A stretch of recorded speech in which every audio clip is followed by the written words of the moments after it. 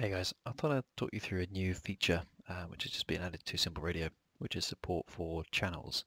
So that means both fixed channels, as in the NVIDIA 21 and a few other cockpits and other radios, you have the option to select a specific channel, and it also supports preset channels that you can load into the radio for FC3 aircraft and other non-cockpit radios.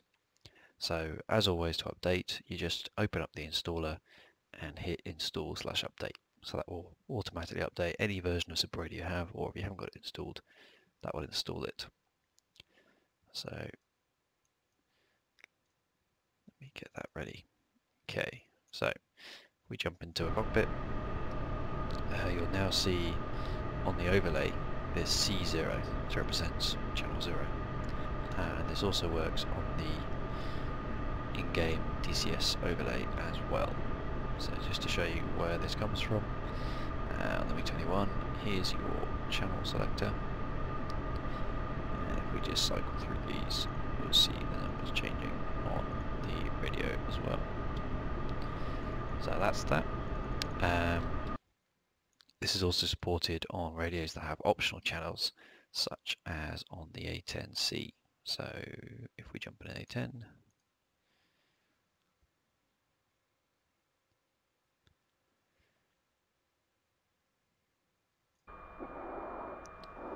there we go.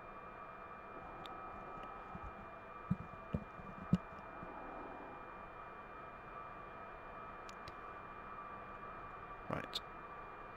So here's your UHF radio. The options are manual, preset and guard. So we run it on preset, and you'll see immediately it's jumped to channel 1, which is indicated here. And this knob's a bit hard to see, but there you go. Go through these all the way to 20. There we go. So you can see it on the radio overlay and on the SimpleRadio overlay. And if we go back to manual, obviously that will then stop being in channel mode. So this will be quite useful, I think, for people that don't notice that it's in preset mode and think the radio is not working, which is very easy to do in the Mirage, because by default the radio is in preset mode. So if I go over look at the Mirage radio, yeah, I'm on.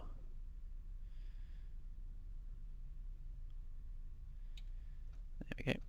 So by default, there is channel 7, channel 8, channel 9, channel 10, because it's in P for preset. So you put an M for manual, and now we can change the frequencies on here. There we go. So for FC3 radios, or any expansion radio, as I already said, the presets are loaded from a file. So the file has to be named after the name of the radio. So I've just jumped in a 109 because this has, or this server I'm connected to has expansion radios on. So you'll see here the expansion radios, which are the sort of added extra ones, are AN ARC 186V and AN ARC 164 UHF. So if I wanted to have preset frequencies for this radio, regardless of the aircraft I'm in, so if that radio is on there, I go and make a text file and I call it after the name of the radio. So AN ARC-164 UHF. So I'll change that one. We will add some frequencies, which we've done. So you literally just put frequencies in, one after the other, and hit reload. And there we go. There are our channels. So there are hotkeys you can set to cycle through these, and obviously changing any of these frequencies here takes you off the preset frequency mode. So the name of the file doesn't have to match exactly, so we can change that to be that, and we can make all this lowercase, and we can remove all the spaces, and that will still just add the frequency to make sure it is working. That should still match. Yep, there we go. There's our new frequency we just added. So this list is automatically loaded whenever you jump in an aircraft that has a matching radio to the file. So if we now jump in an F-15 which has two of these UHF radios named UHF-1 and UHF-2, let's do that. So we've got that, and now jump in an F-15.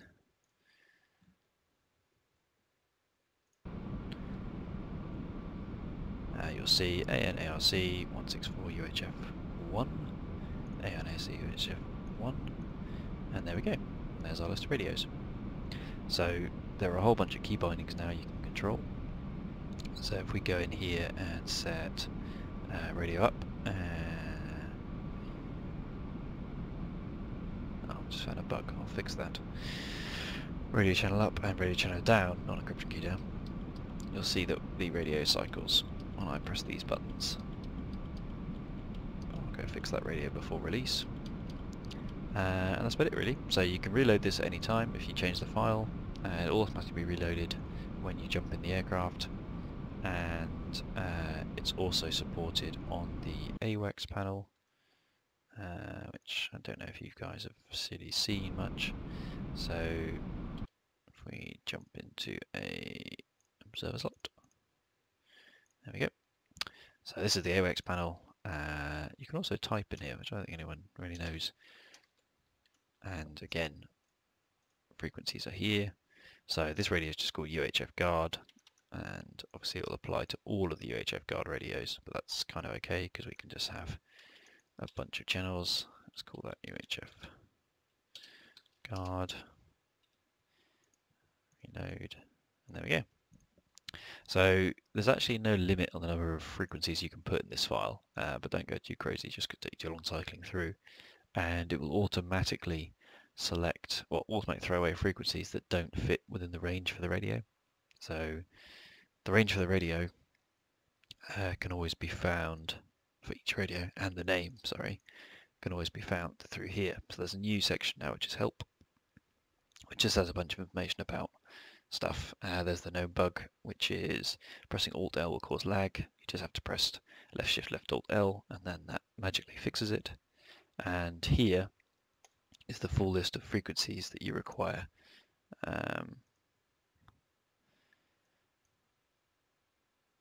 So there's all the aircraft, there's all the radio names, there's all the frequency limits, there's also what kind of controls each aircraft has, green being no hotkey, obviously FC3 having all the hotkeys.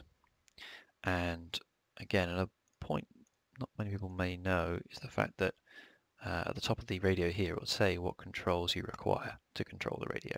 So this is hot house controls because we're just FC3, and if we jump into a MiG-21, we'll say hot house controls because we have expansion radios turned on.